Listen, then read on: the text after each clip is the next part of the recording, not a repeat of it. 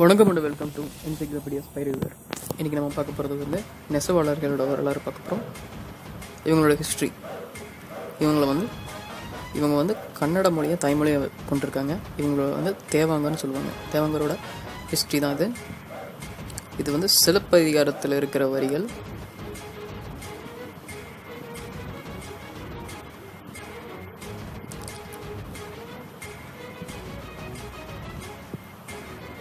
இதில் நல்லா பார்த்தீங்கன்னா, துகிலும் என்பதை வகைகளுள் தேவாங்கம் என்ற வகையினை உரையாசிரியர் குறிப்பிடுகிறார். அப்படிங்கிறது தேவாங்கம்னா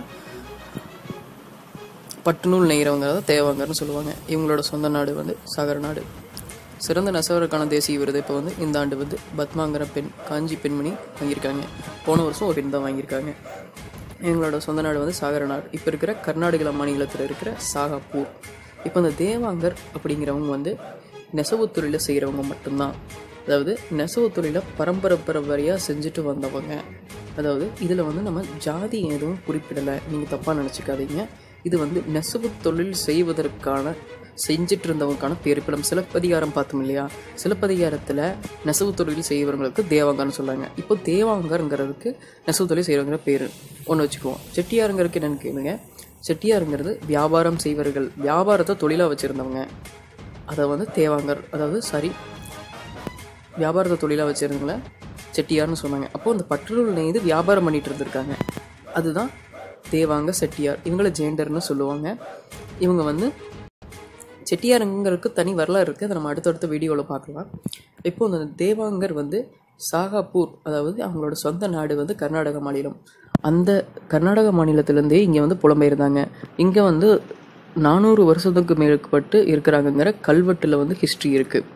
இப்போ வந்து இங்கே வந்து அவங்க வந்து இங்கே வந்தாலும் அந்த பாரம்பரியமான நெசவு தொழிலை வந்து இவங்க விடாமல் அதை மேற்கொண்டுட்டு வர்றாங்க. இவங்க சைவம் வைணவம் ரெண்டையும் பின்பற்றினாலும் இவங்களோட முதன்மையாக வந்து இவங்களோட பொதுவானதும் முதன்மையானதும் தான் அவங்க ஒரு தெய்வத்தை வழிபட்டு வந்தாங்க. அதுதான் சவுண்டேஸ்வரி அம்மன்.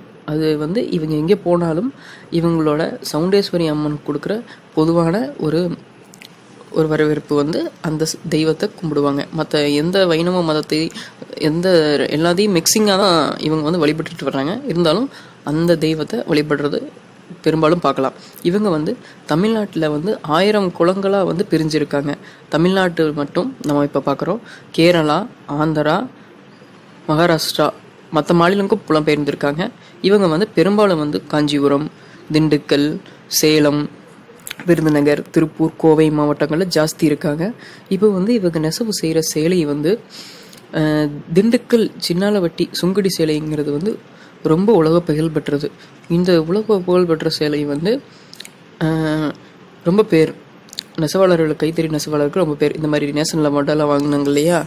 இப்போது அந்த மாதிரி இப்போ இந்த நெசவு தொழில் வந்து எப்படி வந்து விவசாயம் வந்து ரொம்ப நம்ம மதிப்பு கொடுக்குறோமோ அதே மாதிரி நெசவு தொழிலுக்கு ஒரு மதிப்பு இருக்குது. நம்ம சாப்பிட்றதுக்கு சாப்பாடு வேணும், நம்ம உடுத்திக்கிறதுக்கு உடையும் வேணும். அது மாதிரி நெசவு தொழிலும் விவசாயம் என்றைக்கும் முதன்மையானது. அந்த மாதிரி தான் இதில் ஜாதியை ஏன் குறிப்பிடலை அப்படின்னு நான் சொன்னேன்னா இதுதான் காரணம். நெசவு தொழிலும் விவசாயமும் முதன்மையான இடம். நம்ம விவசாயம் எப்படி அழிஞ்சதோ அதே ரூட்டில் தான் நெசவு தொழிலும் கொஞ்சம் கொஞ்சமாக குறைஞ்சிட்டு வந்துட்டுருக்கு. காரணம் என்னென்னா, விவசாயத்துக்கு வந்து எந்திரமயமாக்கல்னாலையும் பிளாட் போட்டதுனாலையும் அழிச்சிட்டோம். அப்போது அதே ரூட்டு தான் இங்கேயும் வந்து எந்திரமயக்கல் மட்டும்தான். எந்திரமயமாக்கல், அதாவது கைத்தறி நெசவாளர்கள் தான் வந்து அந்த காலத்துலேருந்து வந்தாங்க.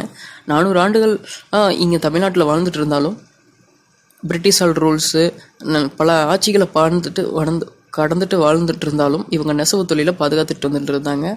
அவங்க இப்போ வந்து கைத்தறி நெசவு வந்து செய்கிறவங்க வந்து ரொம்ப புகழ். ஆனால் அடுத்தடுத்து வர முன்னேற்றமான விஞ்ஞான முன்னேற்றத்தில் இப்போ மிஷின்ஸ் வந்துருச்சு. மிஷின்ஸ் வந்து இவங்களோட வாழ்க்கையை வந்து ரொம்பவுமே பாதிச்சது. இவங்களோட நெசவாளர்களோட வாழ்க்கையை ரொம்ப பாதிச்சது. செகண்ட் என்னென்னா, நெசவாளர்கள் வந்து அவங்களோட அடுத்தடுத்த தலைமுறைகளுக்கு நெசவு தொழிலை பின்பற்ற சொல்ல கடமை அந்த பின்பற்ற சொல்ல தவறிட்டாங்க. ஏன்னா அடுத்தடுத்த தலைமுறை அவங்களோட நெசவு தொழிலை பின்பற்றுறதில்ல. எப்படி விவசாயம் அடுத்தடுத்த ஆளுங்க பார்க்காம விட்டு விவசாயம் குறைஞ்சிருச்சோ அதே மாதிரி நெசவு தொழிலும் அடுத்தடுத்த தலைமுறையிலும் அவங்கள பாதுகாக்காமல் விட்டுட்டாங்க. இவங்க வந்து அந்த நெசவு தொழிலை பாதுகாக்காமல் விட்டுறதுனால தான் கொஞ்சம் கொஞ்சமாக அழிஞ்சிட்டு வருது. இந்த நெசவு தொழிலை பாதுகாக்கணும், இந்த வரலாறை நெசவாளர்கள் தெரிஞ்சுக்கணும் அப்படிங்கிறது தான் இதோட வீடியோ. இந்த நெசவு வந்து ஒரு சேலையை இவங்க நெய்யறதுக்கு வந்து குறிப்பிட்டது 1 வாரத்திலிருந்து 1 மாதம் கூட ஆகலாம் நுணுக்கமான சேலைகள். இந்த நெசவு செய்கிற நிலையை கோஆப்டெக்ஸ் அப்படிங்கிற கவர்மெண்ட் நிறுவனம் எடுத்திருக்குது. இந்த கவர்மெண்ட் வந்து இந்த கைத்தறி நெசவாளருக்கு நிறைய சலுகைகள் கொடுக்குது. பட் அவங்க வந்து கேட்குற சலுகைகள் இன்னும் ஜாஸ்தியாக இருக்குது. ஏன்னா அந்த அளவுக்கு அவங்க ரொம்ப பாரம்பரியமாக அந்த ரொம்ப கஷ்டப்பட்டுட்டு வர்றாங்க. பாரம்பரியமாக செஞ்சுட்டு இருந்த ஒரு தொழில், அது ரொம்ப கஷ்டப்பட்டுட்டு வர்றாங்க. இந்த நெசவு செஞ்ச சேலையை நம்ம கோஆப்டெக்ஸ் நிறுவனத்து மூலமாக நம்ம கடைகளையும் கண்காட்சிகளையும் நம்ம வாங்கிட்டு வரோம். நம்ம கண்காட்சிகளையும் கடைகளையும் பார்த்துட்டு மட்டுமே வாங்குற அந்த நெசவு சேலை வந்து அந்த நெசவாளி நெய்யருக்கு எவ்வளோ கஷ்டப்பட்டுருப்பான், அந்த அழிஞ்சு போகக்கூடிய இருக்கிற நிலைமையும் அதை பாதுகாத்துட்டு வர்றான். இது செகண்ட் பார்ட்டில் பார்ப்போம்.